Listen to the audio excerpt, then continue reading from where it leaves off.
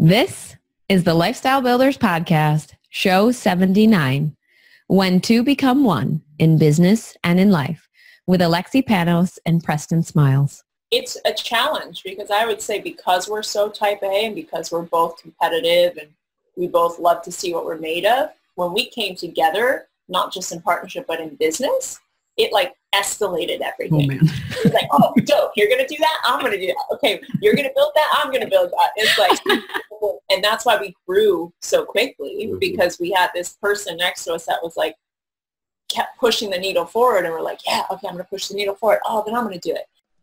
Hi, Ariana here with a quick PSA about why this topic is so important to us. Tom and I know how challenging it can be to start and run a business, to take care of your loved ones, and on top of it all, to keep a healthy relationship with your spouse. It isn't easy, and that is why we created our Lifestyle Builders Mentorship Program. As a special offer during this very special Couples and Entrepreneurship Month, we'd like to invite you to get started with your first month of Lifestyle Builders for only $1.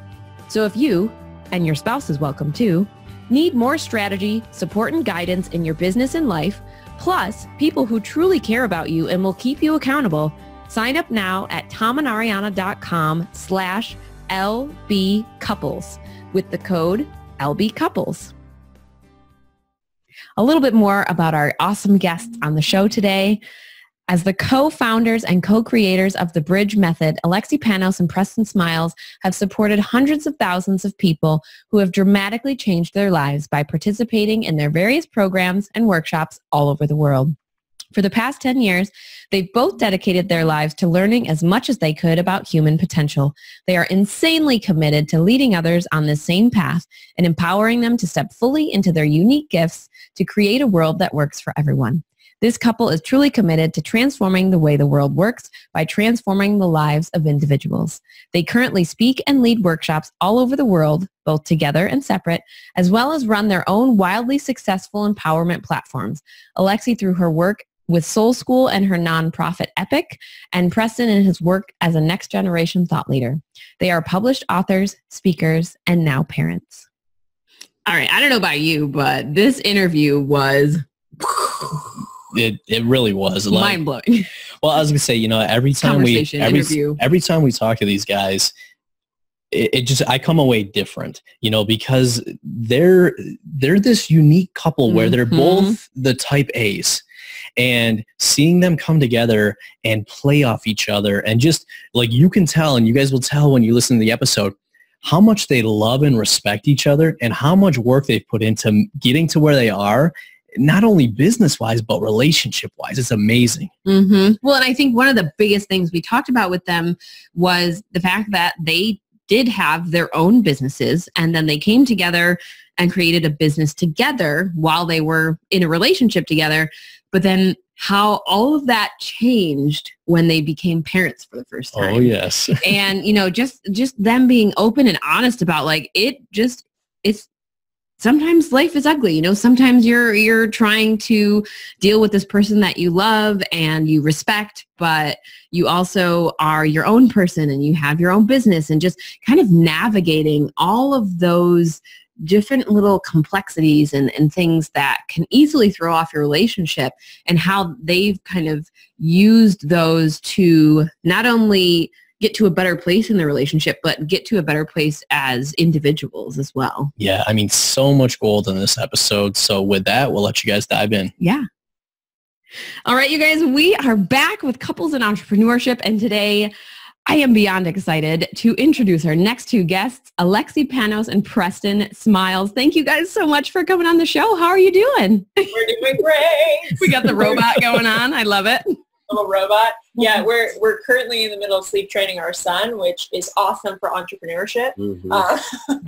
Yes, it is. Convenient. I just did my sales calls in the garage while the trash compactor was going by and the gardeners were playing very loud Spanish music. Yeah. Well, I was going to say, every entrepreneur with kids has these stories. Like, we have the ones of like our daughter coming down, we're doing like an interview or a call, and she like pops her head up in the background. Oh no, she did it live? on one of these interviews. You're right, she did. So there's a show where she came out of the room she was in, and in the end of the episode, you just see her head pop up like right here, and like, and then she goes back down the screen, and I'm like, all right, this is life. We're gonna go with it, guys. What happens? Yeah, for sure.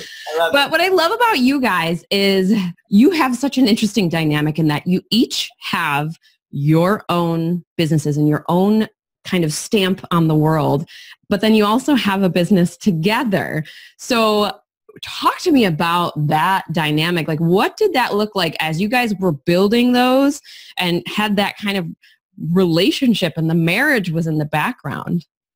Yeah, it's interesting because, when we met, we were both really, we were both at that point where we were fully dedicated to our personal work and what we were doing, and really kind of at that beginner stage of our individual businesses.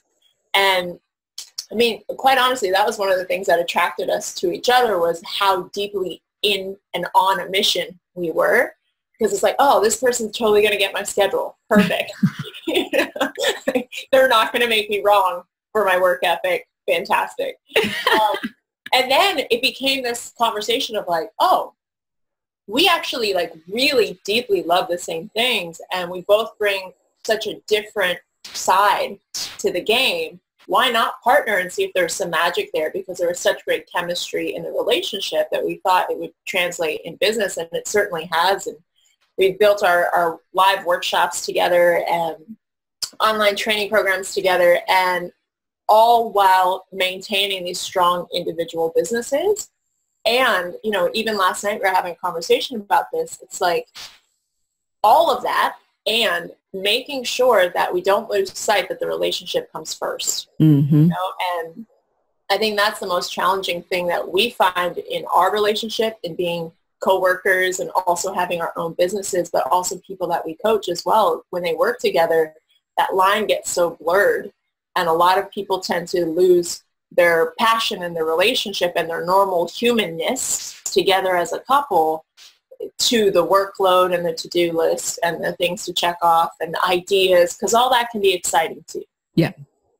Yeah. Well, and that was something that, this year we said our theme is going to be putting us first. Because we sucked at it before. the past several years had been building these businesses. Like, we have 3 now, raising these kids. We have 2. And what we realized was that we kind of lost a lot of us. And so I remember on a previous conversation, you guys had introduced us to Gottman's work. And so we started going through that and asking the questions. And so much of what we found was that really connecting back and getting the relationship to where it was before, now that we've both evolved now as parents and business owners, has then helped the business and everything else become so much easier. Totally. That's awesome. How great is Gottman's work, by the way? Really good. Yeah, very good. It helped. I'm the downer here. I don't read personal development books a lot, but that one, they just wrote it in a way that was really easy for me to get into, to feel invested in, and to understand. It was very simple. Here's what it was, here's what you do, and you just you do it the way that works for you. And so I really like, kind of having that option to dive back into and say, hey, let's just ask each other questions. Let's just talk through, what do we want our lives to look like? What do we want our marriage to look like? And let's work at it. Because a lot of times it gets left behind in the dust. Okay, well, we got to take care of the kids first, always. We got to take care of the house. We got to take care of the businesses. And it is so easy to let this person that is really important to you just kind of be left on the shelf. Well, I know they're always going to be there for me, so I don't have to worry about that. Well, that's the thing, right? It's this conversation of oh, they're good. We're committed to each other. They get it. So it's fine. I'm going to be over here. And this is exactly what we were talking about last night. When the hustle becomes the new thing that we worship, the climb, the attention, the money, the scaling, when that becomes the new thing that we worship, instead of putting that same amount of energy and effort into the relationship. Because truthfully, at the end of the day, when I die, I know what's going to matter most to me is my connection to the people I love most. But right now, that's hard to put in the forefront, So yeah, we're in that same conversation for sure. And yeah, go ahead. And each generation is here to evolve past what our parents did Mm-hmm. and what their parents did. And when I look at how much my mom and dad worked and how, you know, they say that I was born in 1980, that our generation, which I think you guys are in that same ballpark, 84. was the least parented generation in like 100 years. Like we were outside. Nobody, like there was no fear of us being kidnapped or anything like that. Like we were gone, right? In some ways that was awesome because we were deeply independent. In other ways, I see how that has screwed some people up. And so as much as all of that is a conversation, as entrepreneurs in a relationship, you know, we were talking about this somewhere and saying how, you know, Alexi and I have been together. How many years have we been together?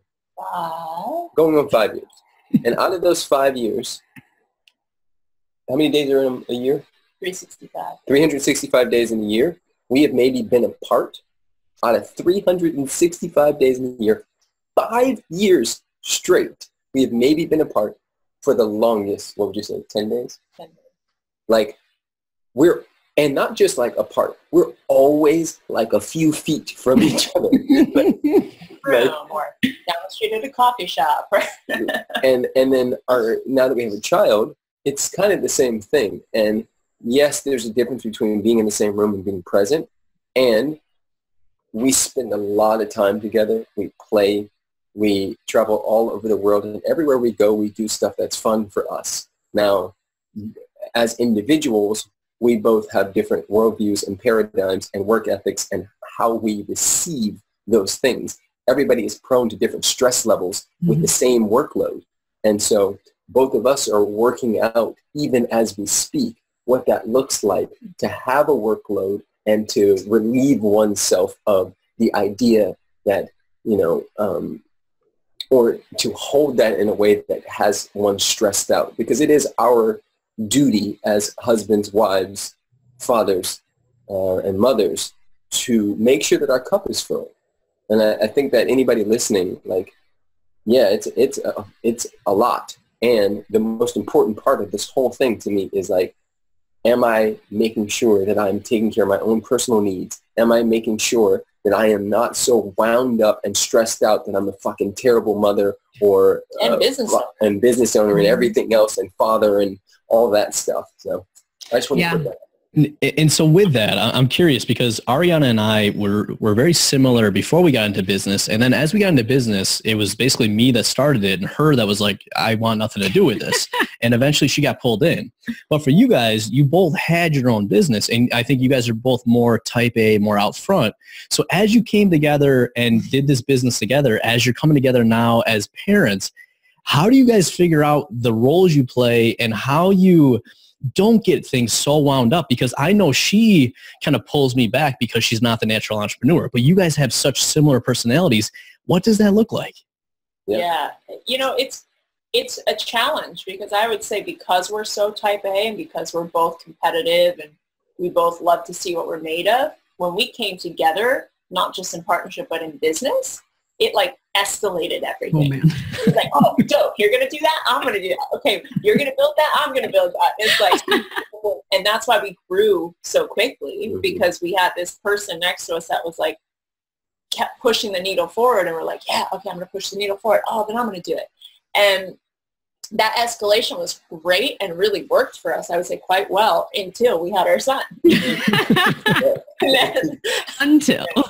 And then we were screwed. And that really changed everything, I would say. Yeah. And I would say at that point, like, really for me, I'll speak for myself and he can speak for himself, but for me, I recognized that I really had to just restructure and reformat my business to make it work for my new values and my new priorities. And a lot had to change and I had to be willing and continuously have to be willing to let go of this idea of like the old kind of competitive me that wants to keep up and keep going and like lean on that momentum, where now I'm building momentum with my son in a different way. So doesn't mean I still can't have the business, but I get to restructure the business to really meet my values first instead of meeting the old value of like, let's see how big I can build this thing, how quickly, how much impact can I make. Now it's like, let's see how this can contribute to more time and more presence with my family, you know?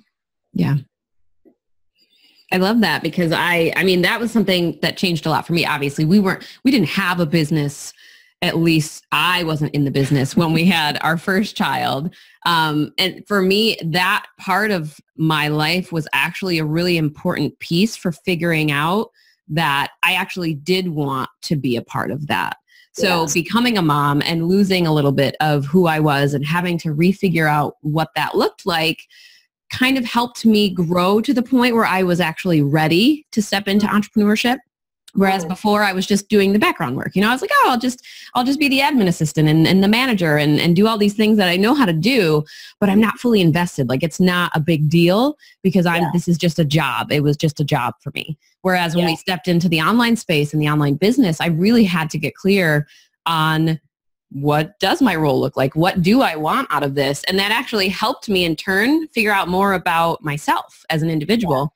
And what I wanted my life to look like and how I wanted to show up for him, for the kids, and for our business because I wasn't doing that before. And I think becoming a parent like always has all these crazy, interesting things that you learn about yourself because you just are kind of going along in life and it's happening and then bam, you know, you're this tiny human and it's like, whoa, the world is a new place. Yeah. Well, it's interesting because I think, you know, women, we have our own journey that we go through, but I know he went through such an interesting shift as well once Kingston came. Mm-hmm. Yeah. I think that what I want to comment on is, or sort of touch on is, you know what? I just blinked. I was going one place and then you I threw a wrench. Oh, that's what I wanted to say. Just going back to your question about how it works between us. Now, you hit the nail on the head. We're both two A-type personalities. And just in a regular relationship, that would cause friction. Mm-hmm. And then you add business and then add a child. And not just business, but working together where you are like the front end of the company and the back end of the company, which is startup phase.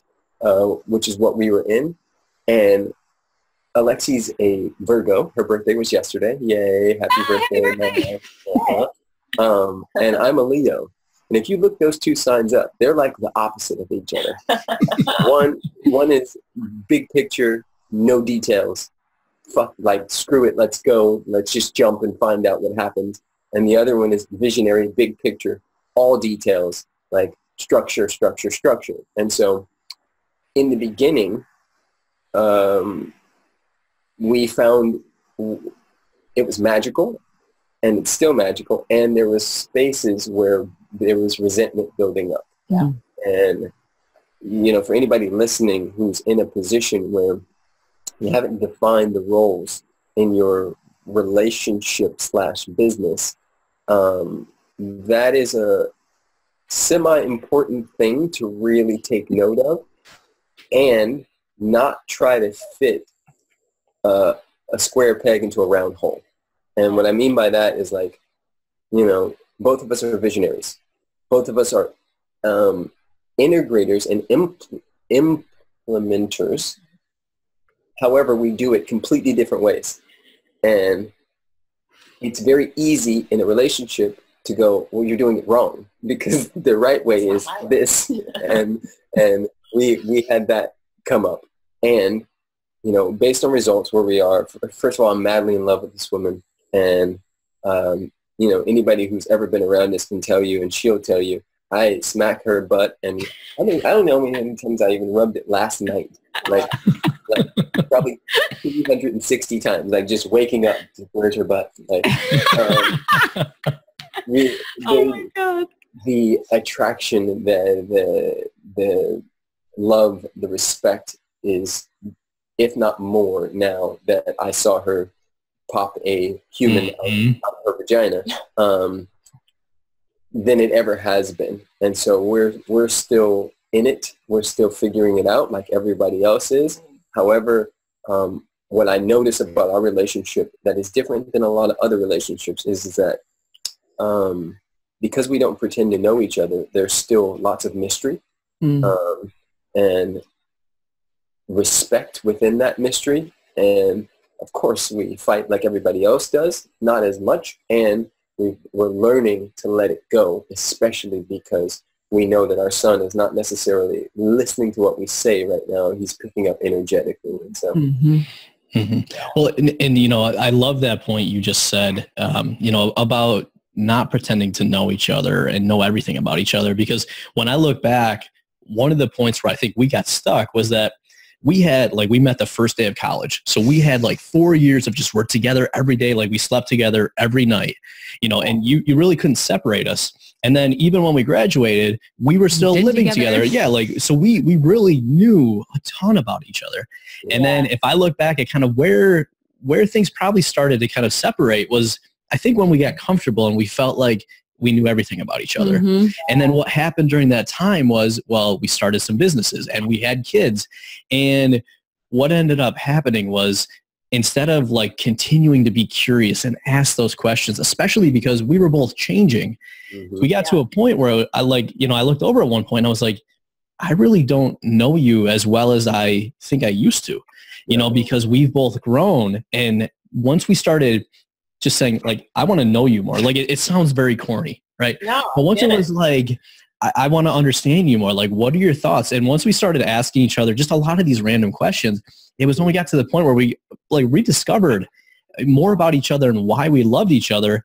And at least for me, that was a huge, you know, and I think for most people, we kind of go through life and we miss out on reconnecting and being continuously curious and learning about each other. Yeah, we used to have the bedtime chats, you know, like when you get into bed and you're sitting there and you just, all the thoughts of the day come out and you just talk and you take these weird side tangents about topics you would have never expected to be talking about right before you're going to bed. But we used to do that all the time. And, you know, then it's that saying like, oh, life happened, the businesses happened. And we started going to bed at different times, or, you know, he was traveling for work, so I didn't see him every night and everything just got kind of lost. And I think it was the same for me. Like I didn't feel like if I asked you a question that the answer I had in my head would necessarily be the answer that you gave me sometimes. So yeah, and that's such an important thing. Like, and this is a two-part thing. It's like couples need to make sure, A, that they're maintaining some sort of sovereignty where they're really taking care of themselves and like doing their own thing and having their own interests, and making sure they're creating that interdependent connection and shared memories with their partner so that the two can play together, right? Like if we're always together and we're always doing stuff together, there's not much newness and freshness we can bring in, because sure, I can share my perspective, but we were both there, you know. But if he takes a course and he comes back and he tells me all about it, then it's like he's infusing that newness and he's getting to explore new sides of himself. And I think it's so important, and that's something that we're constantly making sure that we're taking care of ourselves and our sovereignty and our interests, bringing those interests and like weaving that into our puzzle together, and then making sure we're creating really great shared memories together as well. Yeah. So you talked about the importance of roles, and like we saw the same thing, like in as you have roles as spouses, you have roles in the business, and then obviously you guys added on roles of parents.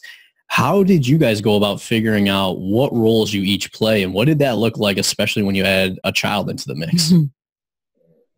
I think in the beginning, we just wrote down everything that we did and then kind of just was like, all right, you'd be really good at that. We did the ones that we wanted first, and then we had to like delegate the ones that nobody wanted, but we didn't have support for yet. And we're like, all right, fine, I'll do that one, but then you have to do that one. Okay. Yeah, there's like things like, and you know what's funny is those things were attached to some of our core wounds. Right? So like I would shy away from admin stuff for multiple reasons, but because I was dyslexic as a child, because school was painful and the worst thing you could ever put me in, anything that has to do with a bunch of details and admin seemed like torture to me. And what was easy for me was asking and connecting and doing those things. And for her, we'd have these moments where we're like, oh, so-and-so is an influencer that would be great to share the bridge with people. And she'd be like, no, no, I'm not asking anyone for anything. I'm super independent. I do everything. And so then I would end up reaching out to people and doing that thing. And then I would end up burying myself in admin work because that was like easy for me, So it was interesting because we noticed that, and then we stuck to those roles at first. Yeah. And when we really wanted to stretch ourselves, we said, all right, like, let me try this. Let me take this one on now. Like, I feel ready to step into that. Oh, I feel ready to step into this. Okay, great. And we really worked together to kind of expand our own repertoire. And then we also made more money, so then we were able to outsource. Delegate. Like delegation, especially for things that could cause like rifts in our relationship, like cleaning the house. Like just little things. It's like, I don't want to do it. You don't want to do it. Perfect. Let's pay someone to do it. Mm-hmm. Like that is worth every penny to just outsource things that feel really heavy for both of you. Mm-hmm. Yeah.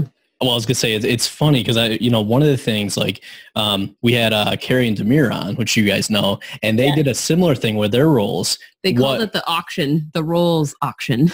Nice. Yeah, but when I look back at what we did, like basically I took all the things I liked, I took the things I didn't like and gave them to Ariana, and then as typical entrepreneur fashion, it was just like when something's not working, let's try to push through it. And I love what you just said about realizing that. And then taking a step back. And what we've realized now is that when something's not working, instead of just like hard-headed, like push through it, taking a step back and exploring like, why is that I'm avoiding this? And ultimately, is this something that one of us should do, or does it just make sense to delegate it? And since we've done that, we started shifting roles a lot more into more of what we're naturally good at and want to do. And I mean, that's been like a game changer. I think, and not just in the businesses either, in the personal life as well, because it was, sort of, I'm the detailed person. So oftentimes I am the one handling the entire household and having to make sure the kids get to doctor's appointments and, whatever needs to happen, that was all on me. But of course, then I would get to a point where I'm trying to handle things in the business and in the household. And it was too much. So taking little pieces and saying, how can we shift how we're doing this, or how can we change the process of how we're doing this so that it's not such a constant drain on your energy all the time? And then also, how can I put some of that responsibility back on him? Because even though he's not good at the details, this is our lives. We have to be present. We sometimes have to do things we don't enjoy doing.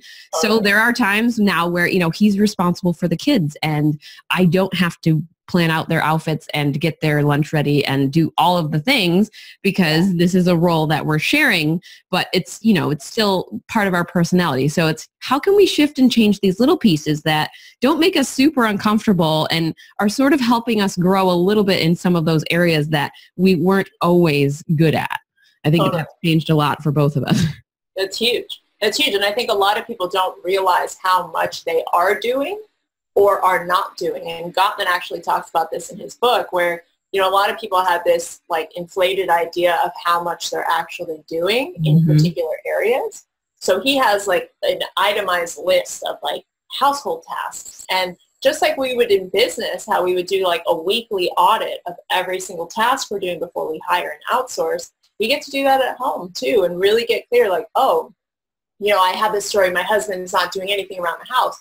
But, he takes out the garbage and the recycling. He's cleaning the yard. He's doing the dishes after I cook. Like really actually seeing like, what is my wife or my husband doing? What am I not doing? Where can I help supplement this person if they're feeling, especially like during launch time. Like you guys know, during launch time, the business is the focus. And he launches, I launch, we launch together at different times. And knowing when he's in a launch, and when I'm in a launch, we help to take some of the stress off of the other person so that they can focus on that. And that's like, you got to be flexible as well. Yeah. Yeah. And I think that we've talked about sort of the business and life scenario as like a season. And there are different times when one season is going to be at the forefront and the others are at the back, or what was it? A band. It was a band analogy too. We had lots of analogies in this series. It's been amazing. I want to go back and log them all. But it's, it is being flexible. It's knowing that there are times when the business is going to come first. It's going to be a priority. And, it's for that short period of time, and you're going to go hard, you're going to do the work. And then afterwards, it's like, okay, now life is back in the forefront and you can take care of things. But it's also setting up kind of how your life is so that it works in tandem with those launches, and not, hopefully not having crazy things going on in your life while you're having a launch. But in having a spouse and people around you who are there to support you through it, I think is huge, because it's so tough to go through some of that on your own. And I know we have a lot of entrepreneurs that do have, a spouse that isn't in the business with them. And it's like, even if they don't understand what you do, you have to talk to them and let them know that you need their support during this specific time in your business, because it could change what your lives look like, based on if the launch goes well. But if they don't know that, they're just going to look and be like, oh, they're putting all this time into the business and they're coming home cranky and angry and what is going on, Totally. There was something I heard, I forget where I heard it, but for people in that scenario, when it's like one spouse is an entrepreneur and the other's either at home or just a regular 9 to 5, if they kind of hang the hat up and they're done. The really cool thing that they do is after the launch, they schedule in time together as like a reward for, let's say, the business launch and all that effort, but also a reward for the spouse for saying, thank you for taking care of the house or whatever you took care of while I was focused. And it gives both of you something to look forward to, and still creates that team unity. Like, all right, we got this. Let's do this so we can get that trip at the end of it. I love that. I thought that was such a great idea, because so many spouses do feel left out, especially when they don't understand all the moving parts and components of it. And kids. Kids feel left out. So I would say, so speaking of that, in the seasons, our kids are now 3 and 6, so they're a little bit older. You guys are now into the season where you guys might have heard in the background, sleep training, right? So as you guys, not by himself, by the way, he's with our neighbor. Yeah, he'll be okay. He'll cry himself to sleep. He's fine. So as you guys are in this now, like, how have things changed, and how have you guys been able to adapt to now that new responsibility in addition to everything else that's going on? Well, there's a few things. One, when you have a child, or a child has you, there's a love that you just didn't know existed. It's beyond anything that has ever existed in our existence. And that love is an extra gear. Like, I was talking to a friend whose fiance is pregnant. And I said, bro, you're going to see her step into a place that you didn't know she had within her. And you're going to do the same thing in a different way. And so for me, Kingston, our son, has been the ultimate game changer. I already had purpose in my life that took it to a whole nother level. And so, even as we speak, right, I'm in the middle of a launch. I've done almost 42 calls in the last 5 days, maybe less than that. And, I'm in the garage, I'm in the car, I'm everywhere I can be to do these calls, and I'm tired. I'm freaking tired. And I know that when we do, some of this front end work, and we put ourselves out there, we really go for it, that it pays off, on the back end. It pays off years to come. And relationships, especially new relationships with a baby, tend to rock everything. I mean, it tends to just come and tornado your relationship. And we definitely had some ups and some downs in that process. And I'm just really proud of us, and remembering to savor all of this, because it will pass sooner than probably we think. He was just tiny like a few months ago, and now he's like a solid dude who like hits his head on the ground, like crawls everywhere, like, climbs on stuff. and like, you know, we'll never get this chance again. So it's been beautiful. It's been beautiful. It's been amazing. We went to Burning Man, and we had it set to be there for like 5 days, 6 days. Yeah, 6 days. And it was like day 3. We were like up in our RV while everybody else is partying. It's like 3 a.m, looking at videos of our son, like smiling and giggling, and we're like, we're ready to go home. Yeah, so early to come back just because we missed him. Yeah, and honestly, this season of life right now feels like just a deepening and a redirection for both of us. I think it's really like, while he's in this like precious stage, and we're also planning on baby number 2 as soon as possible. We're really setting our lives up to be the container for 2 kids, an awesome relationship, freedom, adventure, all the things. So a lot had to shift in our businesses. A lot had to shift within our context of our relationship and how we spend time with him. Like even sleep training was a part of that. You know, like we were co-sleeping with him and doing attachment parenting style. And we recognized like he's not getting any sleep. We're not getting any sleep. Something has to shift. We're not getting any sex either. Yeah. Something real, right? Yep. Yes. So, you know, we did the thing that scared us. We didn't want to sleep train, and we still don't. Like, this is happening, and it's like hearing killing that us. is like, Oh, I remember. I used to have to wear headphones because I couldn't. Oh, It's like torture. I know it's like torture for him. It's torture for me too, and for Preston. But it's all a part of this redirection and a deepening of our plan for us as a family, as a community, as a mission out in the world. Like it all touches everything. So we need to make sure that we're just being really highly intentional with every space and every moment that we have. And I think that's hitting all aspects. You know, even Kingston's playing that game with us. So.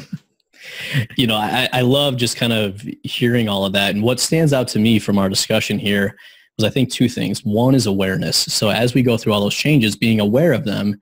And then 2, being intentional and designing things the way we want them. And I think you guys have done a really good job of kind of highlighting how beneficial having those 2 things are as you go through all these changes and all these seasons. mm-hmm.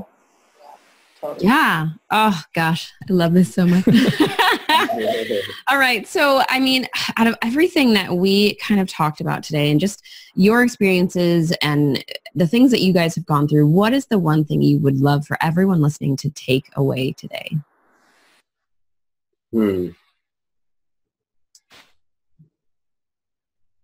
I think that, and this is across the board just for life, I would want someone to take away that there's a lot of gray area and that there is no right way to do anything.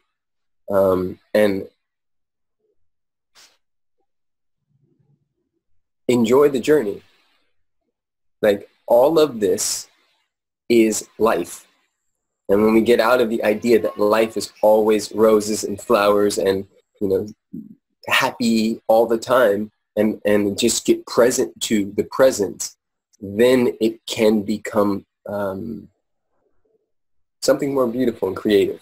You know, I think that we rage against the machine because we think that we should have it all figured out, and we're all trying to land. We're all trying to get there. We're trying to finally fix the thing and land. The business is fixed. The relationship is fixed. We have the perfect kid. We have the perfect house. Everything's perfect. And that just will never freaking happen. That is the opposite of life. Life is always creating. And some of that creation isn't always pretty, but it's always perfect. Yeah. I love that. Yeah, I love that too. I definitely second that. And I'll add to that, what's really alive for me right now is just being highly intentional with everything I'm up to. You know, why am I doing the work I'm doing? What is the ultimate purpose? Like, why did I get into this in the first place? And making sure I'm really centered on that why.